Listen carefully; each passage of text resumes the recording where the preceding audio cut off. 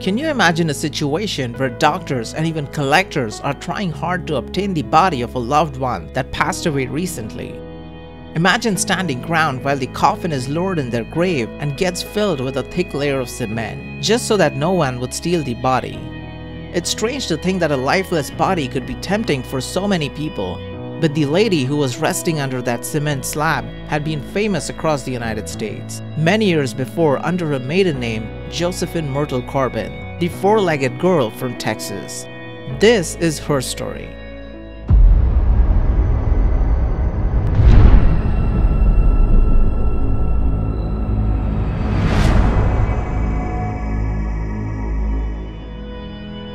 Myrtle's mother had a normal pregnancy and her birth was not marked by anything out of the ordinary. Myrtle Corbin was born on May 12, 1868 in Lincoln County, Tennessee with a rare fetal anomaly called dipygus. Her body was perfectly formed from her head down to her navel, below which it divided into two separate pelvises and four lower limbs as a result of her body axis splitting as it developed. Her legs were formed in a way that each of the smaller inner legs was paired with one of the outer legs. She was said to be able to move her rudimentary inner legs, but they were too weak for walking. They weren't fully formed and couldn't reach the ground. Her right leg also had a clubbed foot, so she only had one leg that was properly formed. She also had two sets of fully functioning genital organs, two sets of bowels, and two anuses. Both sets of her organs were independent from each other, which means she would experience diarrhea on one side and constipation on the other, and her menstrual situation must have been pretty complicated. What surprised everyone was the fact that 7 other children that her parents gave birth to were perfectly ordinary. As a kid, her lifestyle was far from normal. Her father realized that her condition could make them some money. When she was just 5 weeks old, he started charging a dime to anyone who wanted to see his daughter and posted ads in the local newspapers to attract more people. At the age of 13, one of the ads her father posted caught attention of P.T. Barnum, founder of the Barnum and Bailey circus. Josephine was described as being an attractive girl, 5 feet high with curly hair, fair skin, and blue eyes.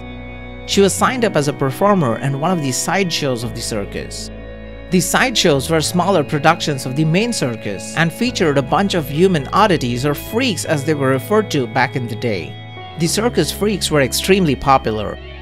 Myrtle worked with the circus for 4 years, after which she got married to James Clinton Bicknell at the age of 19 and settled down with him to live a quieter life. Her first pregnancy was life-threatening and ended in an abortion, but she would eventually give birth from both of her uteri during her life and proceed to have 4 daughters and a son.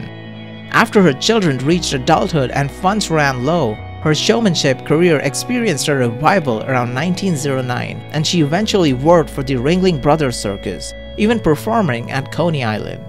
She was an instant hit and became very popular until her retirement in 1915.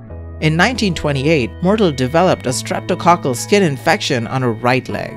At that time, there was no treatment of the infection and she died less than a week after being diagnosed of the then life-threatening infection in Cleburne, Texas on May 6, 1928.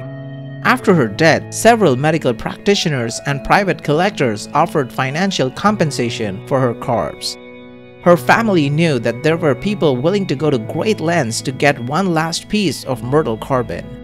So her family members covered her casket with cement and kept watch until it was fully set, an extra precaution to prevent grave robbers from stealing her corpse. A condition similar to Myrtle's can now be surgically corrected with modern science. Myrtle is not the only woman with extra limbs to be picked up as a circus performer. There's the story of Frank Lentini, a man with 3 legs and an extra pair of male genitals who also made it big in the freak category. Thank you for watching. If you found the video interesting, please hit the like button and consider subscribing to Shounvolution for more such content.